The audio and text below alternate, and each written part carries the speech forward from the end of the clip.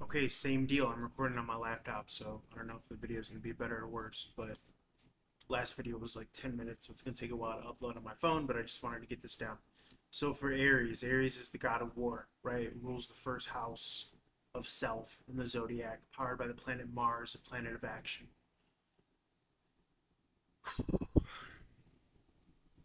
I'm going to need you to engage twice. This is for Aries, fire signs, you can take it as well. Cross watchers, you can take it as well. Whoever sees it, you don't have to be, but I'm going to go for each zodiac sign. I'm just thinking off the top of my head, but I want you to engage twice, right? So I want you to write and feel this exercise for an idea that you have, and then also the idea that I'm about to share with you right now. It can be pertaining to Aries energy, planet Mars energy, which rules action, and then Aries rules identity itself, but I'm not trying to overcomplicate it. Thank you, and I need you to write this in the comment. Thank you for wise and safe action. Thank you for wise and safe action.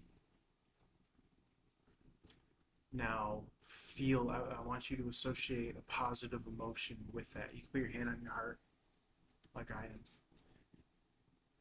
And we're going to give a little bit of time to this. And the idea is that we're all collectively manifesting this for ourselves and others. This is why it's important for you to engage. Like the video, share it here and across all social media, or whatever you're moved to, favorite it and comment. Thank you for safe and wise action. Thank you for safe and wise action. Now, I want you to imagine your heart opening up to that statement, up to that thought. And I want you to begin to feel, how does safe and wise action feel? You could talk out loud or you could just listen to me. It feels good, it feels positive, it feels healthy, it feels safe, it feels stable, it feels secure. Thank you for wise and safe action. I'm also getting like gratitude, okay? The key is when you're manifesting, you want to write in the present tense as if you already have it. So now what I want you to do, after we've given some time feeling, the key is feeling because your emotions are magnetizing that statement, right? I want you to think in regards to, it could be related to Aries, the first house, or just having to do with action in general. Mars is the planet of action, right? Willpower, motivation. I want you to think of something that you might desire in regards to that. And I want you to comment that.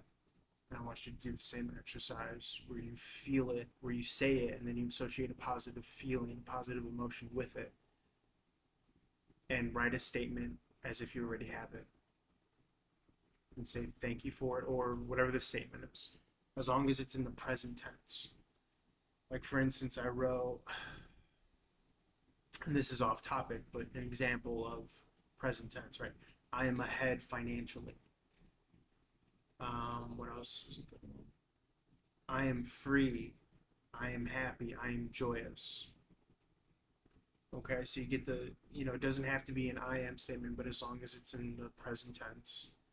So think of one and comment it if you're willing to share. Ideally, it'll be based on like a positive action or something, but it doesn't have to be. But I'm just trying to do it sign specific because I know that each zodiac sign essentially rules over that territory or domain that we're referring to, whether it's Aries or the ruling planet Mars, right? I'm trying to think what like an action. Typically, that it's like I guess you would say like a good one, but not to try to like categorize it, but typically it's something to start working on as a manifestation when it's a desire or a want, right? So for instance, like I'm grateful that I get to work out every day. And especially like, so if that's something that you desire to do or that you're not able to do, but you want to or you desire to, then that would be a perfect statement. That would be a good example of that statement because it's having to do with action, right? Or if you want to go more so towards the Aries category, it has to do with identity, with self. Um, but I'm sure you'll think of a great example. And like I said, for those cross watchers, it doesn't even have to be action or Aries related. It could be whatever you want.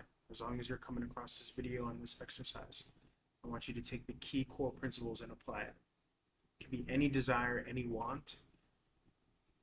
It could be an I am statement, or it could be a thank you statement, or whatever kind of statement, as long as it's in the present tense, as if you already have it, and you're associating a good feeling with it, and you're feeling those good feelings with it.